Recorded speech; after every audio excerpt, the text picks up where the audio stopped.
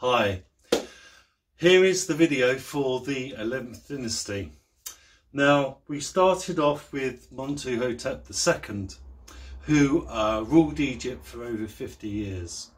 And he was very successful. He had a beautiful memorial temple built at Dynasty. Now we move on to Montuhotep III. Now, he's a different kettle of fish. He only ruled Egypt for 12 years, but during his time he did send an expedition off to the land of Punt, and he claims that he had 12 wells sunk between the Nile Valley and the Red Sea, because to get to the land of Punt they had to take the boats apart, carry them overland across the desert, reassemble them on the Red Sea, along with a caravan of goods for trade, along with fresh water and food, then sail off maybe down to Eritrea, where we think the land of Punt may have been, or maybe Ethiopia, or Somalia even, bring back the goods, transfer the caravan overland again, take the boats apart and take them back. So it was if you managed to have an expedition to Punt, you did a great thing. Along the way, he sent the expedition stopped at the Wadi Hammamat.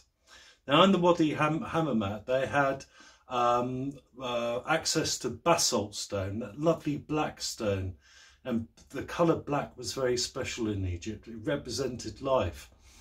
Remember, when the Nile flood came, it brought with it that black mud from the Ethiopian mountains, and they needed that to grow their food.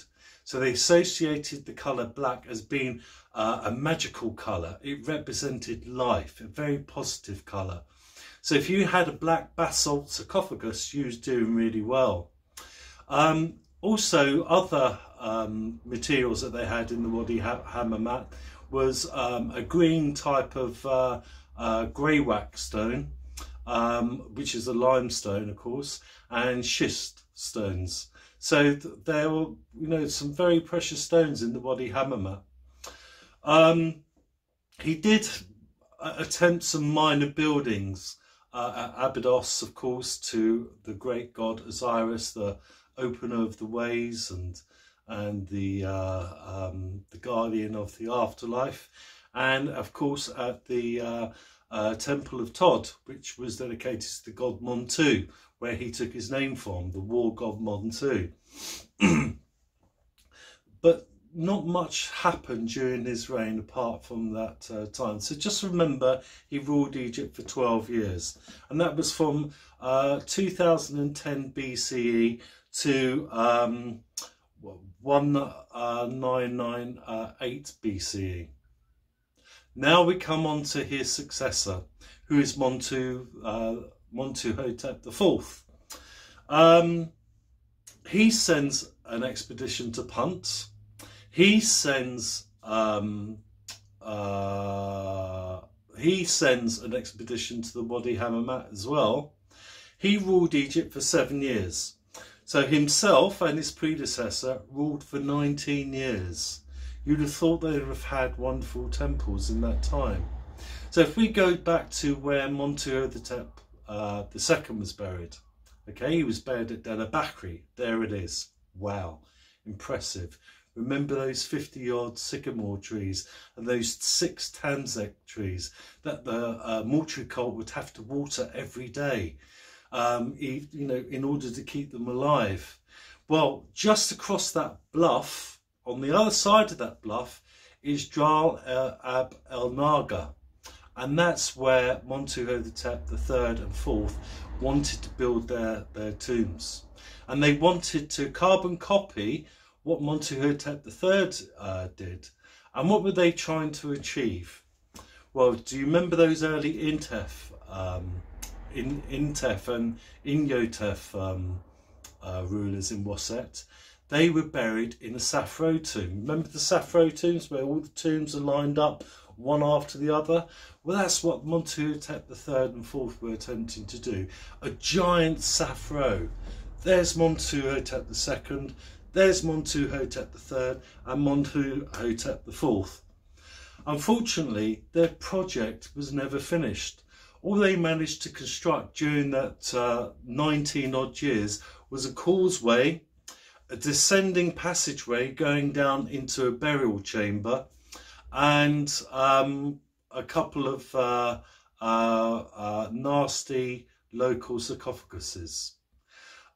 We do know a mortuary cult was installed there because from the 12th dynasty onwards they left inscriptions on the cliffs above the entrance to the tombs.